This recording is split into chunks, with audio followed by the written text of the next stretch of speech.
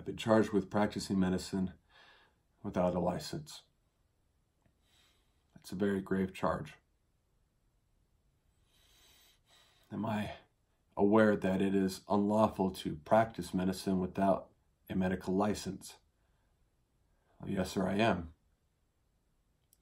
Am I aware that running a medical clinic without the proper licensing can place both me and the public in a great deal of danger?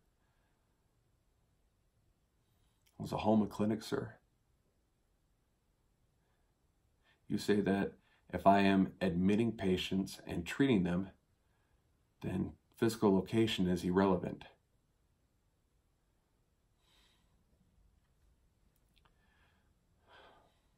Sir, will you define treatment for me? Treatment could be defined as providing care to a patient who is seeking medical attention. I can say that I just live with several people who come and go as they please, and I offer them whatever help I can, but you want to know if I have or have not been treating patients at my ranch.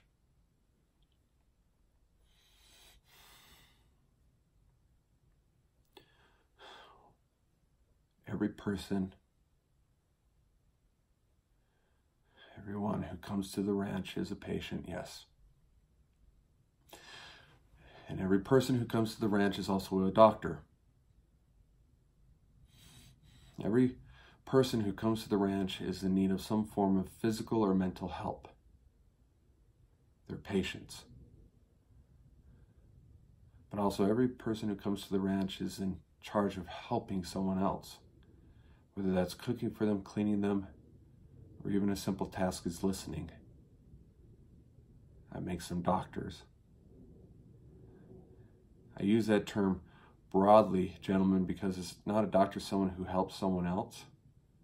When does the term doctor get treated with such reverence? You know, as, oh, right this way, Dr. Smith, or, oh, excuse me, Dr. Scholl, what wonderful foot pads, or, oh, pardon me, Dr. Patterson, but your flatulence has no odor. At what point in history did a doctor become more than a trusted and learned friend who visited and treated the ill? Now you want to know if I've been practicing medicine. Well, if this means opening your door to those in need, to those in pain, caring for them, listening to them, or even applying a cold cloth until a fever breaks. If this is practicing medicine, if this is treating a patient, then I'm as guilty as charged, sir. And you ask, what if one of my patients had died? Well, what's wrong with death, sir? What are we so mortally afraid of? Why can't death be treated with a certain amount of humanity, even dignity and decency, and God forbid, maybe even humor? Death is not the enemy here, gentlemen. If we want to fight a disease, let's fight one of the most terrible diseases of all, indifference. And I've sat in your schools and I've heard people lecture on transference and professional distance. Transference is inevitable, sir. Every human being has an impact on another.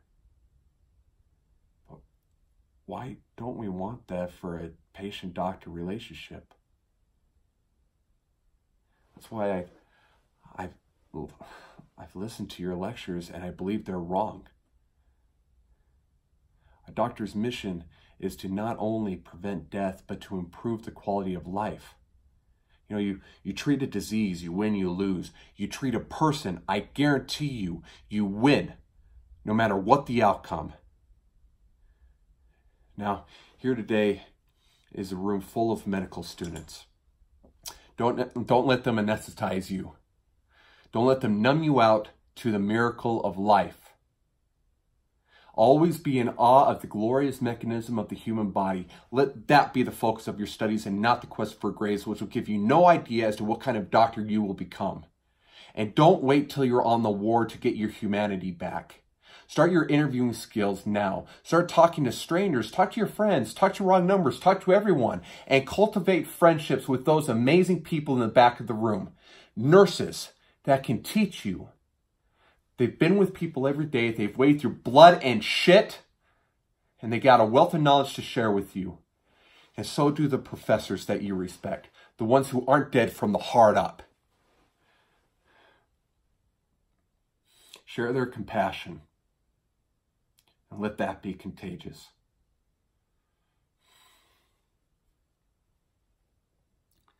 Sir, I want to be a doctor with all my heart. I want to become a doctor to serve others.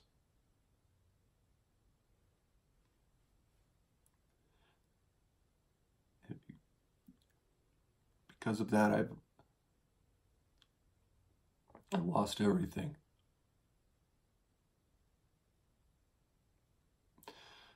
But I've also gained everything.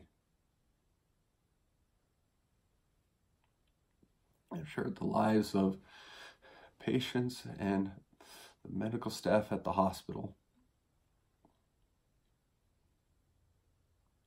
I've laughed with them, cried with them. This is what I want to do with my life.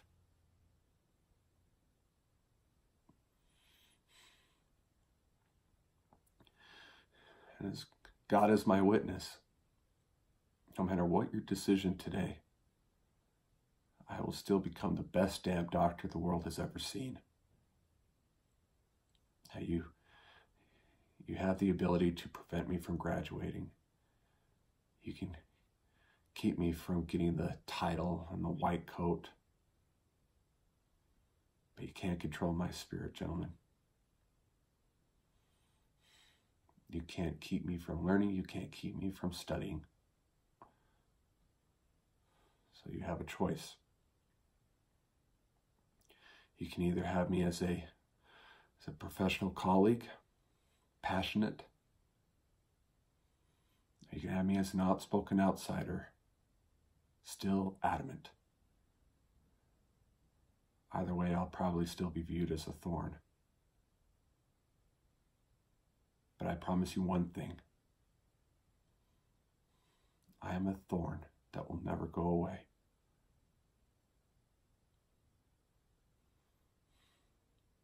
And is that all?